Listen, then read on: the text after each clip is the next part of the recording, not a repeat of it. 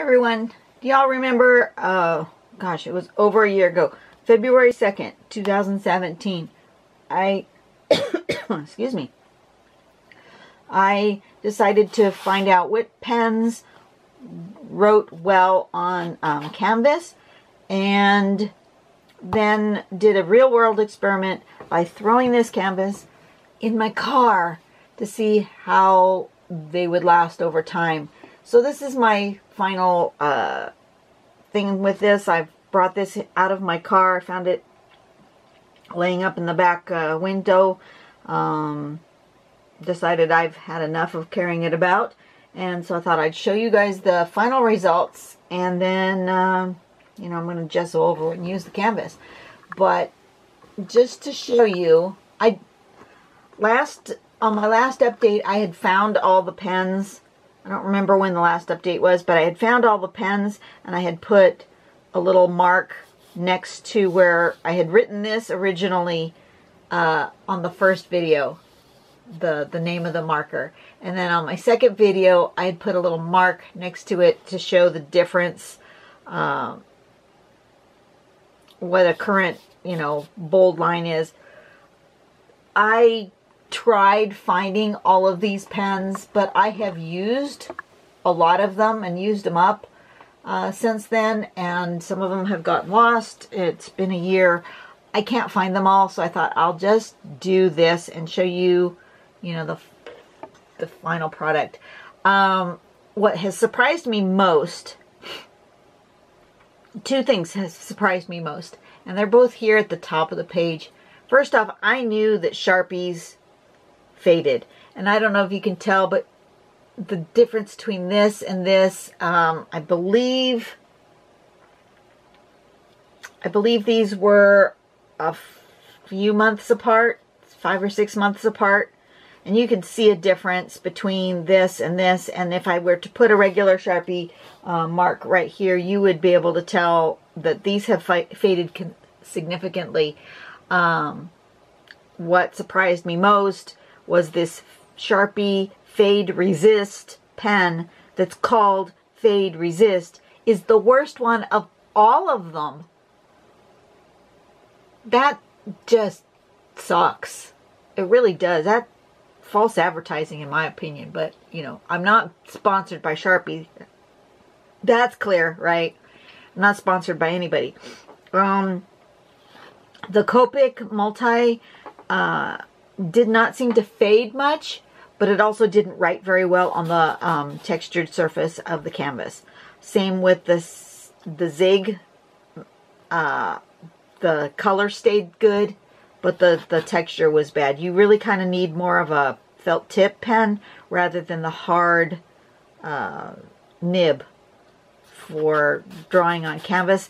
I originally did this because somebody in the group had asked if they'd ever used you know, tangled on a canvas, and what did they use, and so that's why I got the idea to even try this in the first place. This surprised me the most. This Bic Market is nearly exactly the same color as when it started. So if you were going to do a project that you were thinking, oh, I need to do this in Sharpie, especially if it's going to be on a surface that might be outside, you know, on a rock or, you know, on a bench or something. Look at that. The Bic Markets did not fade. This Sharpie was the same color as this. And so was this, believe it or not, was the same black as that. So don't use the Sharpies. I just don't recommend them. I love them as pens. They work great for various other things, and they're fine for if you're going to do something as a temporary measure, but you do need it permanent, and you know, they're not going to wash off or whatever on your surface. But if you want your pen to last any length of time, this is only a year. So imagine that if you know, you had it for 2 years, this Fade Resist would be completely gone.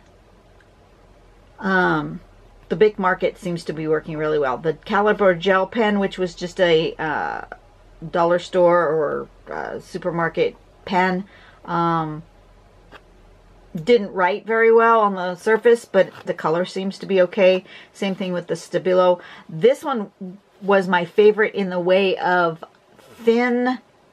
See, the Bic Market doesn't have a very thin nib. It's a pretty thick. The Pilot drawing pen in oil was my favorite, and I think I do have that one. Let me show you what that one is. Where did I put it? Is it up here?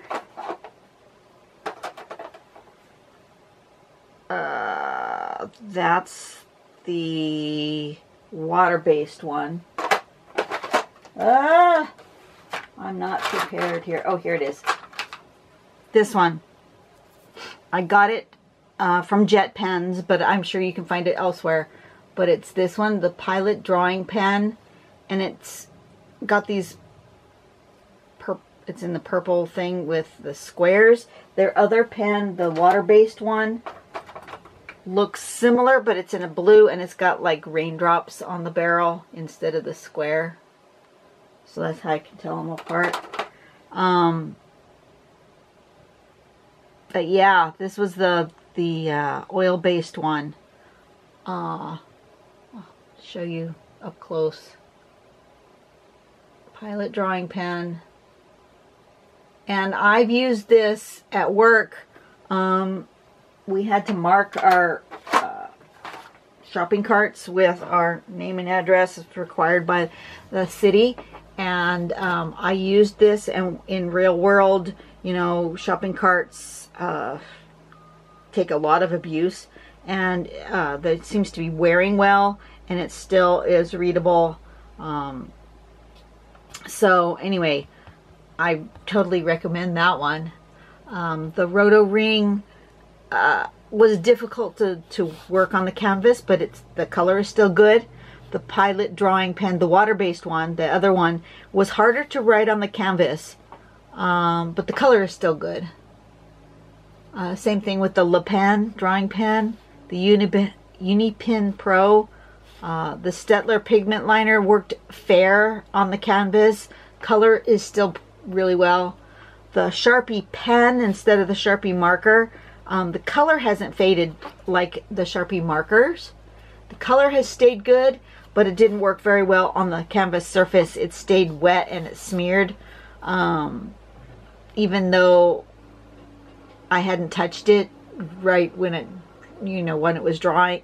I thought it was dry when I threw it in my car, but you know, you can see the canvas has gotten a lot of wear from me just, you know, grabbing it and throwing it and so forth. And that Sharpie pen has really kind of smeared quite a bit. And then the Micron pen, of course, didn't work very well. And then the Decories, I was curious because they're sort of paint-like, but they didn't work very well on the canvas. So anyway, I just wanted to update you that this is the last I'm going to do of this real-world experiment. It took over a year, and I just thought you guys might want to know the results. And I think I'm done for this. I'm going to, like I said, I'm going to gesso over this, a couple of layers of gesso, and use it for one of my paintings. Anyway, I thought you guys might be interested before I gesso. I will see you guys tomorrow, or whenever I see you next. And you guys have a great day. Bye-bye.